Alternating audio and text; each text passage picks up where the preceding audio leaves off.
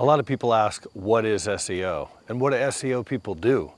Seems kind of far-fetched, or it feels like a Rubik's Cube with some of the stickers worn off, where you can't really get it to work no matter how hard you try. Well, there's the Miracle-Gro approach, the old school SEO where you just, buy some spammy backlinks, throw some keywords in your pages, or the long-term approach that the good SEOs take. So my compost bin has biochar, charcoal that I've, burnt some wood and made a home for microbes, eggshells, banana peels, leaves, seaweed, and salt marché. And so that's good SEO is like that in the sense that you need good content that's really fertile, that's gonna attract people, that's not BS. You can't just sprinkle some fairy dust on SEO anymore on your site. So you need good content, you need people to link to your site, and getting links now is really more like PR. You can use Help a Reporter or prleads.com to try and convince reporters that your site's worth linking to, but you can't just get that stuff easy or buy directory links on Fiverr or something like that. So the other thing you need is a good user experience. So when people go to your site, if you have a slow loading site where it's hard to navigate, that's not gonna work. You don't want people to bounce off your site and go back to the search result pages because Google can see that. They just, we're talking yesterday on Search Engine Land about click-through rates. So when you do get to the top of the search results, because you put some good content on your site with good title tags and meta descriptions, and people see that in the search results, if it's interesting and not just a keyword in there, they might be more likely to click it, and then they go to your site. So all of these factors play into SEO. Then you want your brand to be recognized. So if people are searching for your brand, Google can pick up on how many people search every month for your brand terms and your people that work at your company, your blogger names. So do you have credibility? Do you have authority?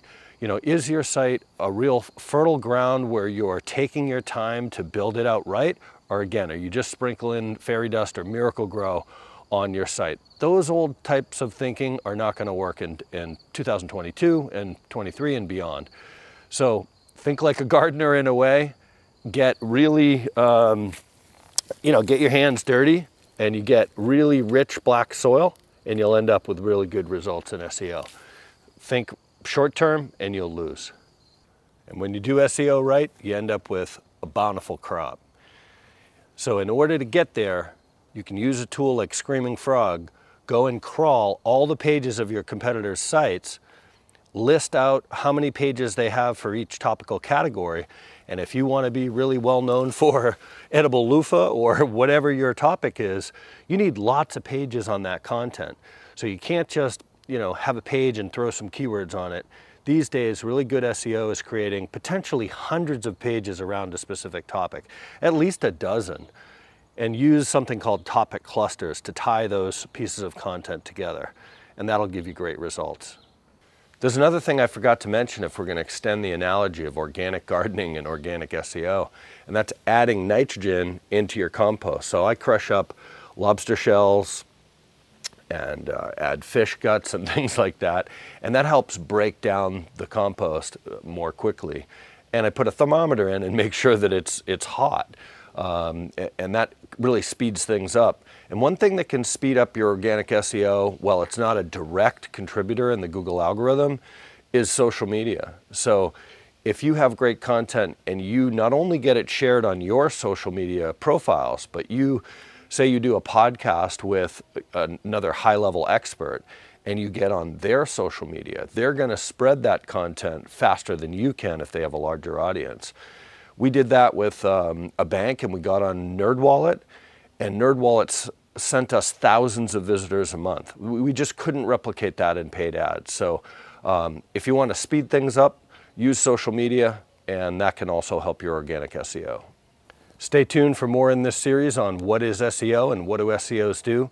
We're going to be going over things like how SEO is like being an auto mechanic or a contractor building a house, how to lay a foundation or how to take apart an engine.